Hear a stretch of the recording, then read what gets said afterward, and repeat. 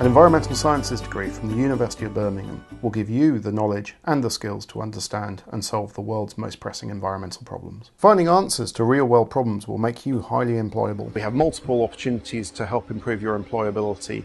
For example, you can take final year placements in a range of organisations including businesses, charities and governmental organisations. The structure of the course is very adaptable.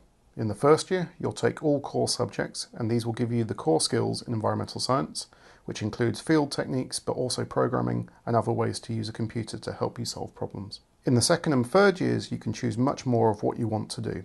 In particular, there are three main themes. Firstly, there's environmental risks. Secondly, there's the global environment. And thirdly, there's the living planet. So you can choose the stream that's right for you. So not only will you work on things that really interest you, but you'll also be able to tailor your CV to the jobs that you want. We have a wide range of field courses with which to take your learning outside the laboratory and the lecture hall. For example, you might study pollution-mediated ecology in Switzerland, or in your final year you might go to Delhi to look at the chronic air pollution there, or you might go to China to look at water science.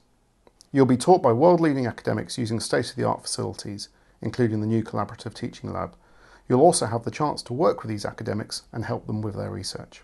The research in the school spans all 7 continents, so, for example, you could help me with my work on air pollution in East Africa or in India, or more close to home we could look at air pollution in the West Midlands or within Birmingham.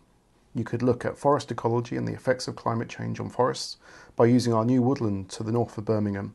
This woodland is being pumped full of carbon dioxide to see what the effects of climate change will be in 50 years' time. We also have world-leading research facilities in nanoparticles, water science and air pollution.